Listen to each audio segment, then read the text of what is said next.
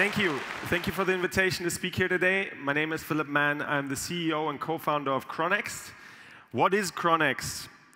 As we like to put it, it is the most advanced way to buy, sell, and service luxury watches. What that means specifically is that we're a fully transactional platform that helps retailers, consumers, and brands sell their products online into 130 markets without having the infrastructure investments into any online capacity. We take care of everything for them. So this is how it looks. This is our homepage. What you will notice is, even though we're a marketplace, we control all of the content, we control all of the product information, we control the pricing, etc. So it feels like an e-commerce, but has the benefits of a marketplace in the background.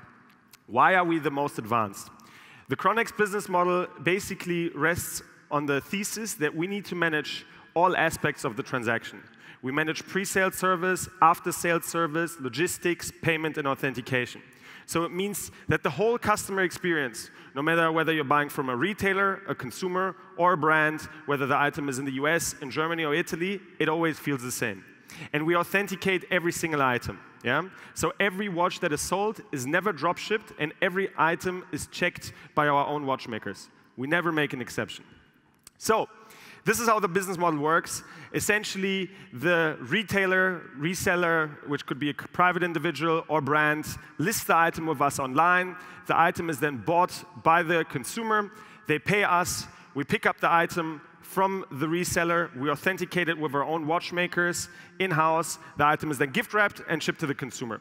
If the consumer doesn't return the item within 14 days, the reseller gets the money minus our commission. So again, we manage all points of the process, and even though it feels like it is a marketplace and has the benefits of being very working capital light, the whole experience is standardized. So the question is that you need to ask yourself, why is the luxury watch market only moving online now? And why is it generally always a big deal when you speak about luxury watches and online? So to give you a kind of quick glimpse on the industry, the luxury watch market is 100 billion sales annually, globally. Yeah? So it's 80 billion in new watch sales, and it's 20 billion in pre-owned watch sales a year. But the most striking number is you have $900 billion worth of inventory around the globe that is sitting, waiting to be traded, and no one's doing it.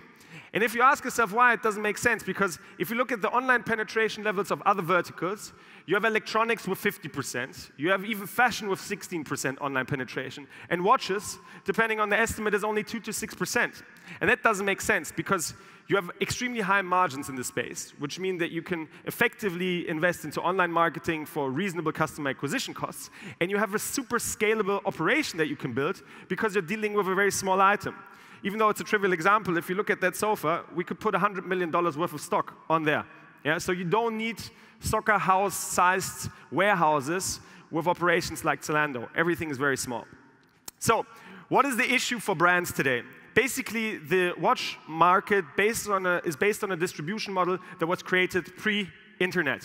And what that means is this market creates leakage, which I'll explain in a second, and undermines the pricing that the watch brands want, as well as the brand equity, because watches are leaked from authorized sources where they shouldn't be sold. The only way to stop this leakage is to allow one platform, such as Chronext, to consolidate all of the offline sellers globally in one market and to ensure that there's a true omni-channel market dynamic. And the only way to do this is the Chronext business model. So this is how the industry currently works. You have a watch brand. This brand produces a watch. This watch is then sold to a distributor who is a distributor for a certain geography. This distributor then sells to an authorized retailer, and the retailer is supposed to sell this to the consumer. But what you will notice with this whole system is not only a lot of margin gets lost in there, yeah, and the brand that actually does the most important job, producing the item, owning the brand, doing the marketing, makes the least amount of money in the whole value chain, but it's a push system. So inventory is pushed down. And when you push inventory, it means that there's some inventory that there's too much of in the market and some inventory that is too little of in the market. And at the end of the day, this means that there's leakage. And this leakage is the gray market. So there will be some products that are sold at a discount on the gray market and some products that are sold on a premium in the gray market. And this means that the brand, no matter how good they do a job with distribution, always will have leakage that will stop them from selling online. And if you think about it, it doesn't make sense, because you're dealing with a globally standardized product. Throughout the watch world, yeah, the watch, if it's a Rolex, the collections are identical across the globe. Yeah? It's an easy-to-ship item again.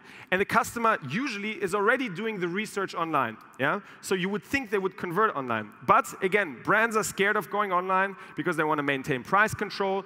They need to make sure that they preserve their established distribution channel, which 80% in the watch industry is wholesale, and they need to ensure quality, photography, pricing, the packaging, etc.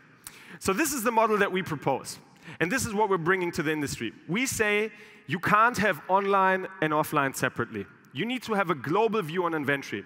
You need to help watch brands find a way how they can get all of their inventory onto one platform and manage this inventory pool in a global way. And what I mean by this is the brand needs to continue to sell to their retailers, who continue to sell to consumers, but at the same time, these resellers need to be allowed to sell to Chronext. And at the same time, the brand can also sell directly to Chronext.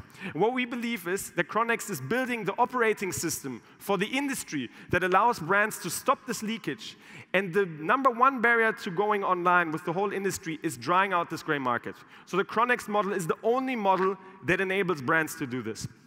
What are the benefits to watch brands to work with Chronext?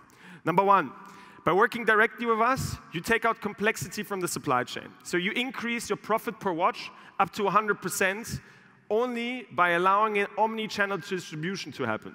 Secondly, you preserve the existing online retailers. Some brands have thousands of points of sale online. Yeah? The distribution system means that they need to make sure that these points of sale are preserved. Why? Because they still need offline presences where the product is shown, where the customer can touch it, etc. Our model allows to preserve that offline structure. And lastly, by working with us, you dry out the gray market that damages the brand equity in the long run. And we are already driving this today. So this is our supplier portal. We have over 2,000 retailers globally that are attached to this portal, and they interact with the Chronext platform on a real-time basis. So we see which inventory they have, and we see which inventory is moving fast, which inventory is moving slow. We can help brands, as a result, manage this much better. So we have a single unified platform with real-time access to their inventory, and this helps brands improve profitability by taking out complexity, but also through a revenue share. And we're the only marketplace in the world in the watch segment that has this. Nobody else does. And the industry is acknowledging this. So if you look at a few quotes, at the top, Jean-Claude Biver, for tech people, this is kind of the Steve Jobs of the watch industry. And basically, he says, online retail is the future. You can't stop it. It is impossible to stop it. And luckily, he understands what Chronext does. And even George Kern, who was previously very much anti-internet, anti-online sales, who was the head of watchmaking of Richemont Group and now the CEO of Breitling, which is owned by CVC, says everything will go online. The only thing that will be analog will be the product. And so a few milestones that show you that we're moving there. First of all, we raised a funding round of $34 million last December with Endite and Tengelmann Ventures, which we're very proud for us to be supported to continue our internationalization and to roll out the product. Second of all, as the first marketplace in this vertical globally, we're certified by Swatch Group as an authentication center and a watch workshop. So this means that all watches that are going to repair to us and are authenticated by us are certified by Swatch Group, which is the largest group in the industry, owning Omega, Breguet, Blancpain, etc. And lastly, we do all of this while having a 7,200 euro average basket and having 31,000 products on the platform. So before I leave you with these impressions, our growth has been 197% on average the past 3 years. And as a small thank you to share the experience of buying a watch with you on Chronext, feel free to have this discount code of 150 euros on your next purchase in the next 6 weeks on any item, Rolex, IWC, etc. on our platform. Thank you very much.